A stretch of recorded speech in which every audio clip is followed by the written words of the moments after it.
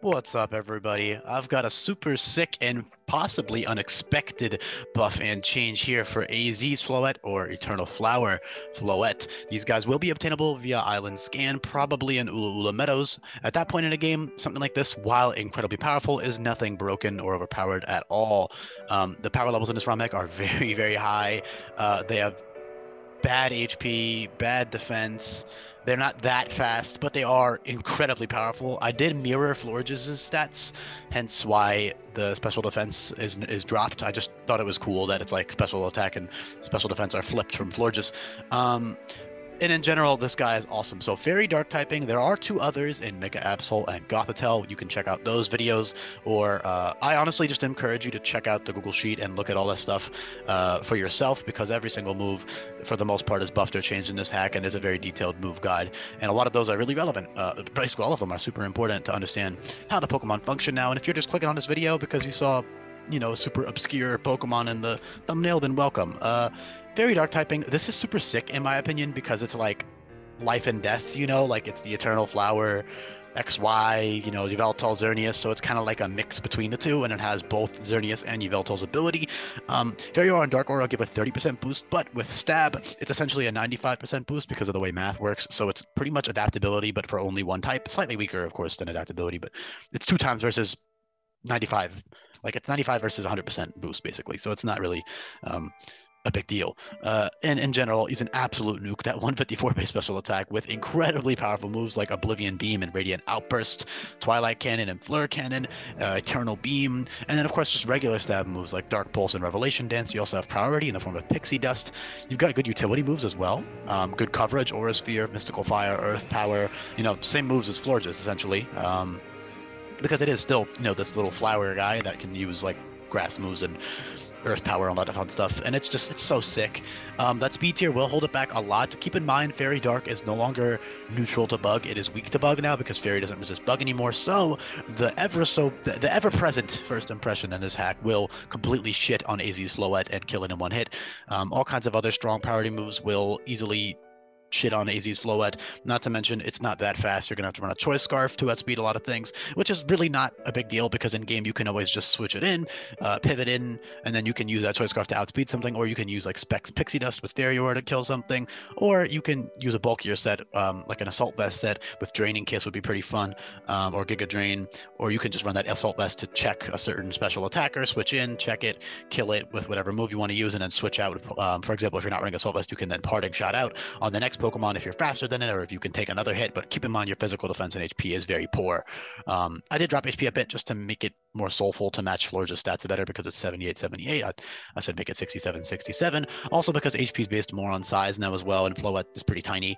It does have more HP than actual Floette, but like that's just the nature of what it is. It's this little exclusive Pokemon, kind of like a legendary, but not really. It does have the same stat total as Florges as well. 550 is very standard. Yeah, this is nothing overpowered at all. There's a lot of crazier, stronger things, but in terms of like just sheer DPS, yeah, it's definitely up there with those Oblivion Beams and Radiant Outbursts boosted by the Aura abilities coming off of that giant special attack stat.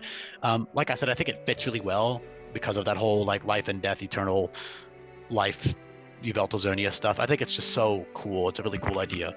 And I like it. It's really fun. Very, very usable. You gotta be careful with it. It also gets Blossom Dance at level 70, which is pretty crazy. That gives you +2 speed and +1 special attack. However, setup in general is heavily nerfed, not only just because, in this case, first impression on the AI will force you to run Protect if you're smart about it, and then you're also wasting a TM, a level up. Holy crap, what am I trying to say? You're wasting a move slaughter, right? On Protect in that case, just to check first impression. You could also run it under Psychic Terrain and stuff to bypass first impression and other priority moves, but in general, the main issue is not just first impression. There's also things like Priority Heart Swap, Whirlwind, Roar, and all kinds of other stuff that the AI can use to check your setup sweepers. But in general, you can still probably get a few kills with Blossom Dance if you're smart about it and when you click it, or if you get the conditions right and you set up certain things the right way. But in general, great Pokemon. I don't really know what else to say. It's got good utility moves as well. Not that you would necessarily want to use them, but it's got a good special defense stat. It's got a solid speed stat. You can check out where it currently stacks up speed-wise against all the other Pokemon in the hack on this little speed tier guide here. There's tons of other useful guides on the description below. But if you check 97, it does tie with Pokemon like Haxorus and Crocodile, and then it's outsped by, you know, a couple other Pokemon, and then a bunch of other 100s, 110s, 105s, 115s. All these guys outspeed it. So, like I said, it's not that great of a speed tier, but it's good enough, and you do have a good special defense stat, so it's not like it's a complete glass cannon. And you can always just slap a Toy Scarf on for certain fights to outspeed a specific Pokemon. Doom Desire is really fun. Dismal Cry, Disarming Voice are great utility moves. Aromatic Mist is really good. Heart Swap is useful for totems especially.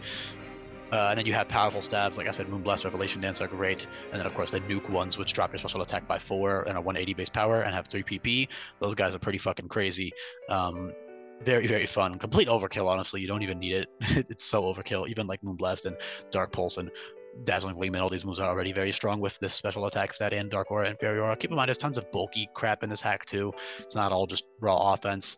And there's tons of offensive and defensive counterplay to any type of, you know, strong Pokemon like this. I don't even know if a trainer will be using it. I don't know if there's any trainers that fit to have it besides literally AZ. Maybe like Mina could have it for fun or something. I don't know. But in general, I think I've covered everything. It's just a great Pokemon, good coverage, incredibly powerful stabs, and you can cycle between Fairy Aura and Dark Aura with that infinite usability capsule, which is really cool.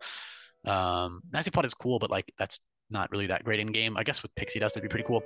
Nasty Pot, Pixie Dust with Fairy Aura, but in general, you're not fast enough, and like if you're gonna set up with AZ Floette, you'd rather use Calm Mind or Blossom Dance probably.